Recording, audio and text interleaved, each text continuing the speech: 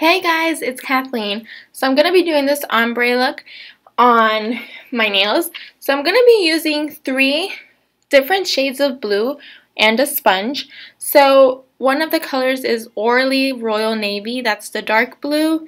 And then Nina Caribbean Blue, that's like the medium. And then the lightest is Pure Ice, and it is called Heartbreaker. So using a sponge, I'm going to dab on the dark blue and the medium blue on my nails. And I'm just going to do 1 coat because I think that it just looks better with 1 coat. 2 coats would be too like powerful, and I kind of want it to be like that nice ocean, color, you know what I mean.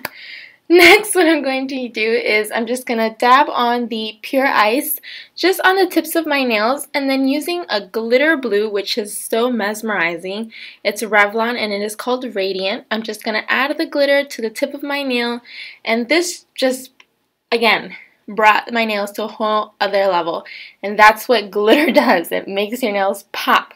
Then I'm going to use some pure acetone, and I'm just going to clean the edges of my nails so that I can get that nice clean finish.